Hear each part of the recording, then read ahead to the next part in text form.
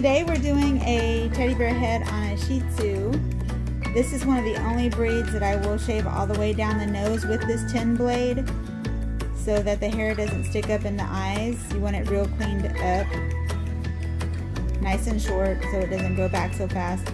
Then we'll do a 2-comb over the top of the head.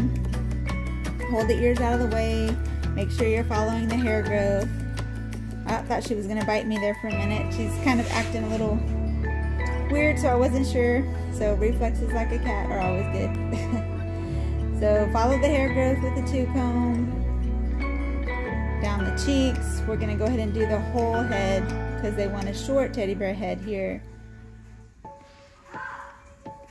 Down the mustache.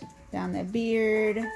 Yeah, she's kind of showing her teeth at me. I'm not real sure about her, but it's okay. We'll make this happen.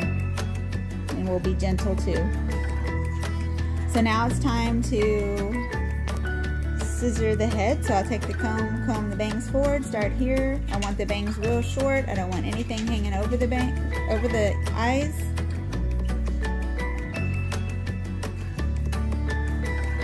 Comb up everywhere, and we're gonna grab all those hairs with the scissors that the guy comb wasn't able to get. So we're gonna stay with the growth of the hair because we don't want any lines in the hair. We want everything to look very natural.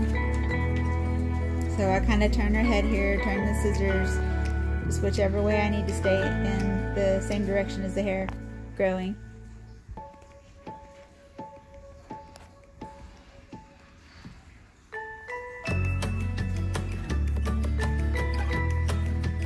Just lightly neatening up all those hairs that the guide comb missed.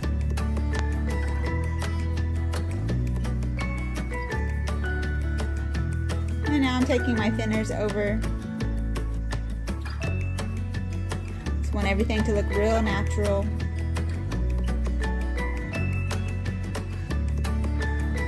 I don't like to only use the thinners because it leaves too many pokey hairs everywhere, and I don't like the way it finishes. So I love the way the scissors look. As long as you can do a good job with the scissors, stick with those good scissors, and then just finish up with the thinners.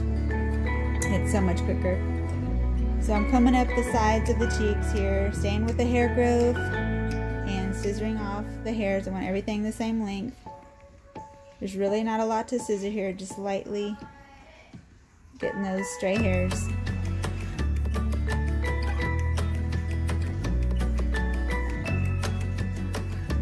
And then going back over with the thinners, just a couple of swipes, make it look real nice and blended well.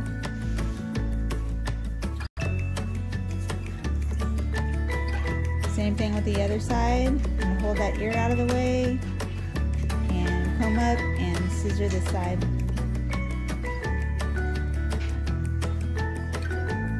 And it's just kind of jerky a little bit, so I have to be very careful. Just be prepared always when they get distracted or they want to jerk. You just always have to be aware that that might happen, and be careful what you're doing because those scissors can really cut. So just be very leery about that and try to hold on to the areas to keep her still as best you can.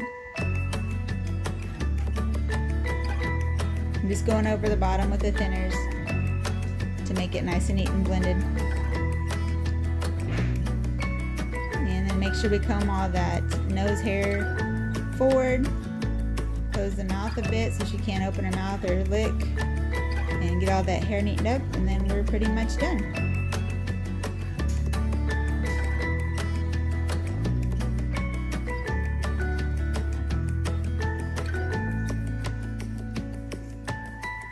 This is our 4-minute teddy bear head on our little Shih Tzu here. Thanks for watching. This is Lauren at Posh Dog House.